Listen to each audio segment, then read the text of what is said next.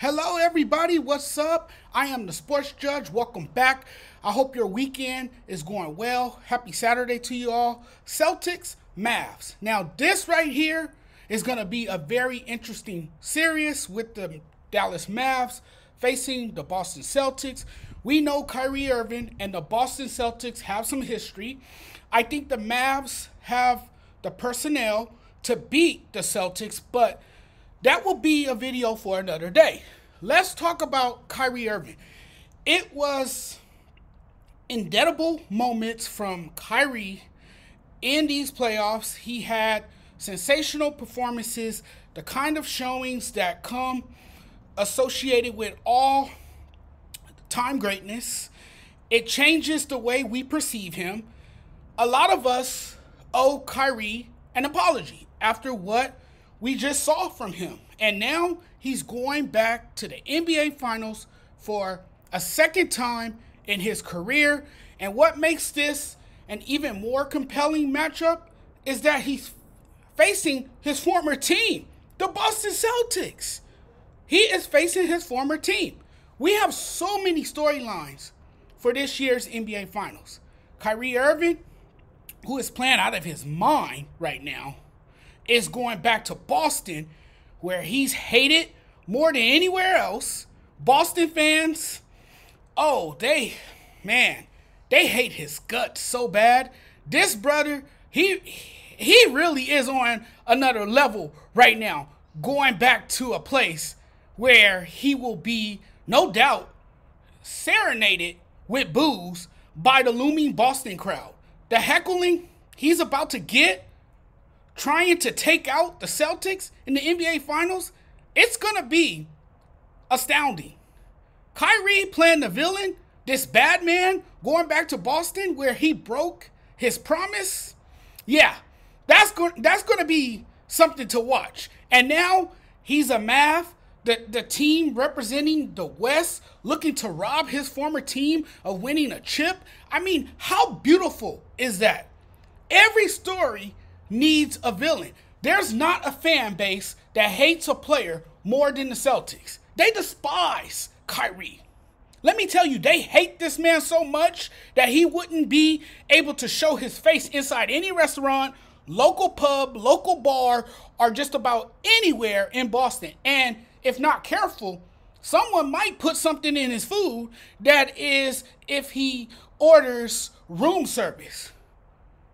When you make a promise and break it just to leave for the Brooklyn Nets to team up with Kevin Durant, you're going to piss off. You're going to piss off an entire city like Boston, especially that fan base of all fan bases.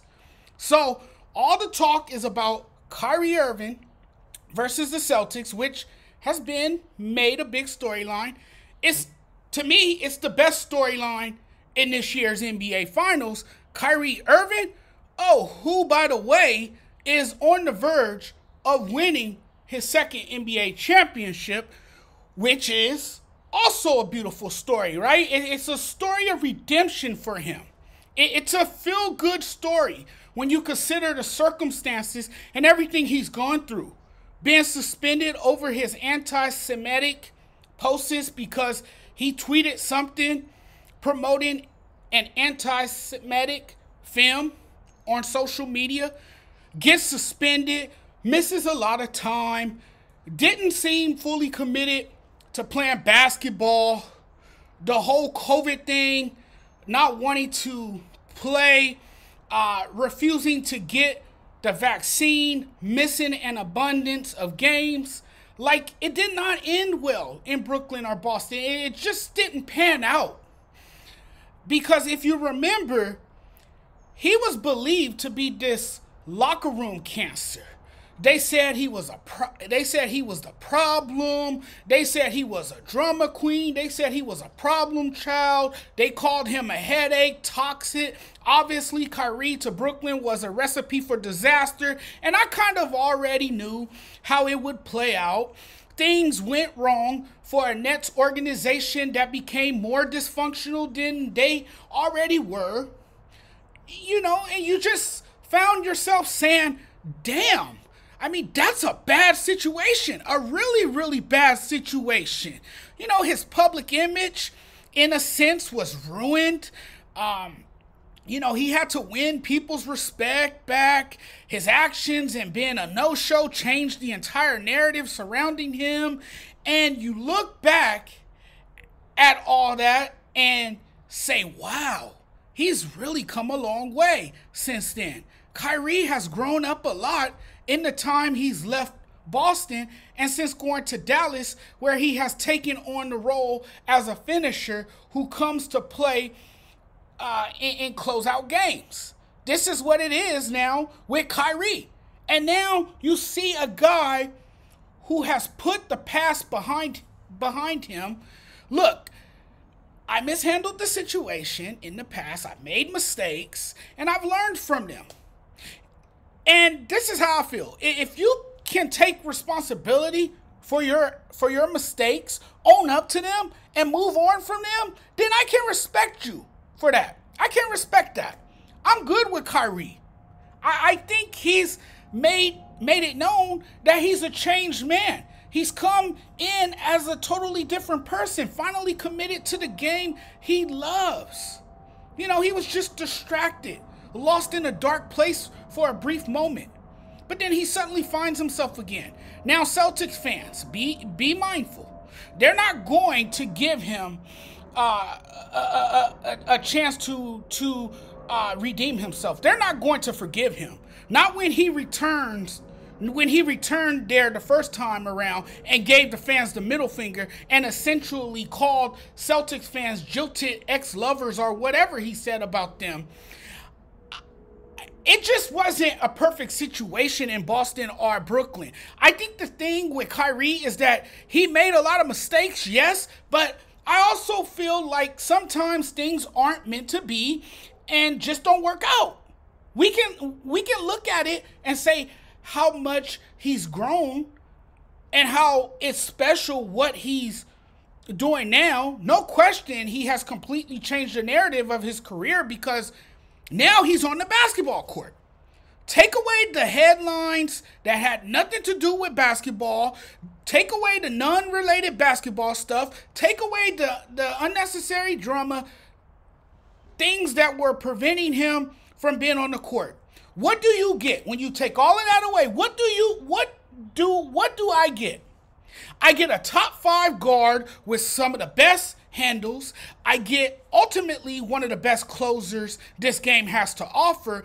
I get a laser-focused guard who can score and make plays and change the whole game with his ability to make things happen. I get a guy who is not distracted by the outside world and not worrying about what's happening off the basketball court. I owe him an apology for saying he ruined the Nets. I wrote an article titled Kyrie Irving Ruined the Nets. I said it would never work in Dallas because I was looking at the fact that you would have 2 ball-dominant guards in the backcourt together. Well, turns out I was wrong, and turns out he's one of the reasons the Mavs got this far. He's one of the reasons Dallas is on the verge of being crowned champions. Kyrie, I will embrace, scores the ball, high efficiency jump shooter, a creator, a guy who is capable of taking over games when he needs to. I can say that about him because the best ability is availability. And when he's on the court, man, when he's on the court, we can see how gifted and talented of a player he truly is. My position now is that he might be the best guard in the league now that he's been on the court and performing at an elite level. He might be the best out there. You know, we all know this when he's capable of performing at an elite level. He has shown what he can do when he's locked in. And man, it's scary, real scary what this brother can do when he's focused. And with his presence on the floor, I think he's been a leader on the court, and the Dallas Mavs have won because of him. I think Kyrie has been the perfect complement to Luka, and the backcourt tandem has been special, especially in these playoffs. If Kyrie gets his second ring playing against Boston, imagine that. If he gets his second ring playing against Boston, this would set off Boston, okay? Man, they're going to go absolutely bonkers if that happens. Kyrie is back in the NBA Finals playing against his former team, the Boston Celtics. Mavs versus Celtics. What a series it will be. Thanks for watching, everyone. Really appreciate the love and support. I'm getting out of here now. We'll talk very soon. Thanks for watching.